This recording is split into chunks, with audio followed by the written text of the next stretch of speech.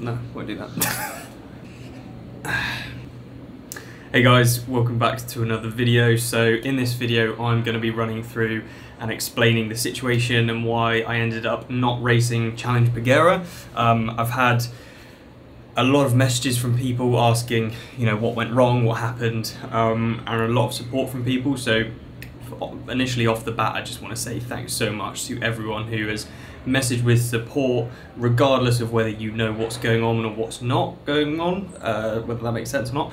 There's been a lot of support out there and a lot of people that have been really encouraging and just sending some really nice things. So I really do appreciate it. It means a lot to me. Yeah, because it was a bit of a bitter pill to swallow, but yeah, it was always going to be a bit of a gamble, this race. So essentially I'll probably just start from, yeah, I don't even know how this video is going to go, but basically I'll start from the beginning.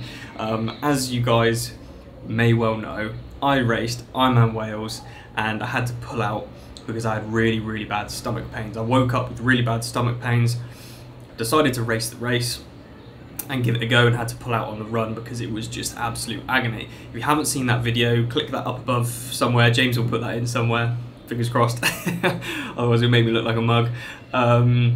And from there, I continued to have bad stomach pains. Now, coming off that race, I just thought it was like, you know, an upset stomach or you know, a stomach bug. So I was just assuming that I'd give it some time and it would be absolutely fine. So I was trying to stay really positive. All of this was going on in the background. So when I've been making videos and I've been doing training, I've been trying to come across really positive and not show you guys that I'm suffering. I was really suffering in silence. Like it sounds almost like, sounds a bit pathetic, but it affected me heavily. Like Lydia can back me up on this. Like just my mood and my general just being, day-to-day life, training, it really struggled to training. And anyway, I assumed after a few weeks, it will be absolutely fine. The issue is, I tried to stay positive and I didn't think there was much need to go and see the doctor, for example. I was like, it'll be fine, it'll ease off as long as I, you know, keep things controlled and I look after myself.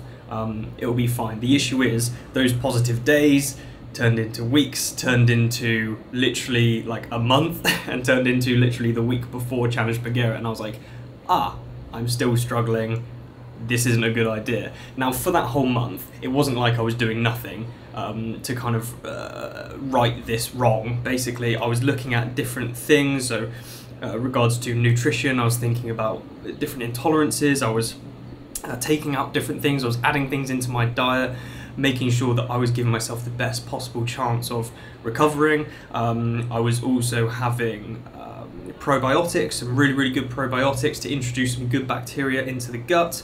Nothing seemed to really help that much. It definitely eased off from Tembe, but it definitely wasn't right. So I struggled in training. I kept training, and I kept training pretty hard, but it was uncomfortable all day, every day. And swimming and cycling was alright because it was relatively stationary, especially on the bike. It was fine. It wasn't fine on the bike, I could feel it, but it wasn't agony. In the swim it was okay, but running was the real problem. I've pretty much had a month of struggling to run completely, like even just easy runs. Like my max runs have probably been 45 minutes, and from about 15 minutes onwards, that's when the pain really kicks in and it just hurts so much. I've not been able to complete any run sessions whatsoever. The reason why I came to Challenge Peguera is because I assumed before Tembe, I was like, you know, this would be a good race to finish the season on, and I'd already booked travel accommodation, not just for me, but also for James as well. Now, if it was just me coming, I probably would have cancelled the trip the week leading up to the race. But because I've booked James to come out here and to film for me and to do all this content, we had some really cool ideas and I was super excited about it. I just stupidly, I mean, in hindsight, I should have probably binned off the trip. However, we're still going to get some really good content, so it's actually still going to be a beneficial trip when you look at it like that. But yeah, I was just trying to stay really positive, and I thought that, you know what, it could all come good on race day, and I could get through it. And this is what's the annoying thing, is that I'm in really good shape, and I know that if I was on good form, I would have been competitive with the guys at the front. Now, that's so easy for me to say now, and you might be watching this thinking, oh, shut up, Harry, like, you've no idea. And the truth be told, I have no idea.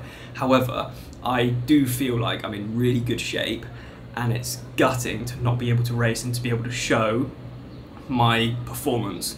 And so I basically, yeah, I came here and I was hoping that it would be okay on the day. A few days before the race, things are feeling okay, but really, like, it's just, I wasn't in a position to race.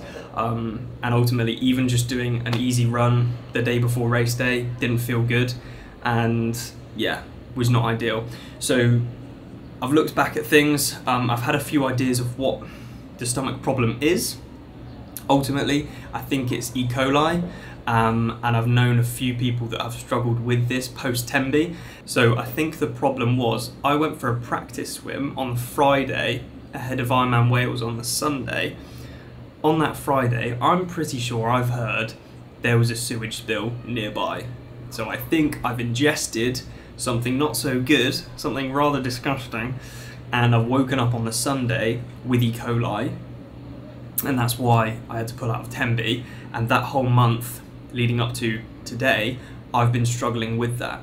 Now, I would have hoped that I would have been able to battle that by now, but it's still lingering and it's still affecting me, and I'm still not really able to run at all, to be honest. So it's very much a frustrating position to be in. So when I'm back from Peguera, from Mallorca, I'm going to be going to see a GP and seeing if there's something that can be done about this, because it's gone on for too long now. I've been hopeful for a long period of time, and some of you might be sat there thinking, oh, Harry, you're an idiot, you should have gone to the hospital straight away. I was wishful thinking, and I was thinking that it will be fine, it will just it'll blow over, and my positivity led to me not doing anything about it. And it's really been affecting me, it's definitely been affecting me mentally, and it's not been ideal. And what really sucks is that we're obviously late on in the season now. There's not really many other chances to race. As I've mentioned, Ironman Arizona would be really cool. If I've still got this issue, I won't be racing, that's for sure. So whether I race again this year or not, it's up in the air. Chances are I probably won't race, and that's what's really gutting, is that I feel like I could have had a really good finish to the season, and I blew it, basically, absolutely blew it. So yeah, it's not ideal, and this is what kind of upsets me a little bit about this season. Is, yes, it's been a really good season, and it's been a confidence-inducing season, and it has been a somewhat breakthrough season, but I've not had a result yet that I feel shows where I'm at. Yes, I've had good results this season, and it's definitely brought me on. However, I still feel there's so much there, and I still feel like I'm literally just scratching the surface. And I know I say that a lot, but I feel like I've got so much here to prove, and I just haven't quite had that race. I haven't looked back at a race and gone, that was everything I could have done. Like, that was all of me. That was the best performance I could have given on the day. That was best performance. That's where I'm at right now. I haven't had that yet, and I was hoping that this race would be that, but yeah, like I said, is what it is. And sometimes you gotta take these things on the chin, and you know, yeah, life throws curveballs at us, doesn't it? But it is frustrating. So whether I race again later this year or not, I'm in two minds about it. To be honest, my priority has got to be getting myself sorted and getting my stomach settled. So whether I've got E. coli or not, I'm not too sure. I'm pretty sure I do, but I'm not a doctor, as you can probably tell. Yeah, it could be anything, but that's my priority. And the secondary thing will be thinking about whether I race again this year or not. I probably won't, but it would be really nice to finish off the season in a positive way, rather than not only a DNF from Wales, but a DNS from Challenge Peguera. It's not exactly the nicest way to finish the season, but yeah, so that's what's happened. I hope that sort of explains everything. And again, I just want to say massive thanks to everyone out there here who's supporting. I really, really appreciate it. And yeah, I just feel like, yeah, I know people say you shouldn't feel this way, but I do feel like I'm letting a lot of people down. And yeah, it's just, anyway, James and I are out here for the next few days. We're going to be doing some really good content and enjoying the sun, so I can't be too down in the dumps because we're in a lovely place. Got to enjoy life, and so there we are. That's that. Hopefully that explains everything. If you guys have any questions about anything, drop them in the comment section below. But yeah, that's where we're at right now, and what the next few months holds, I'm not too sure, but I'll be keeping you up to date as we go forward. So yeah, keep your eyes peeled for the next video, and I'll see you then.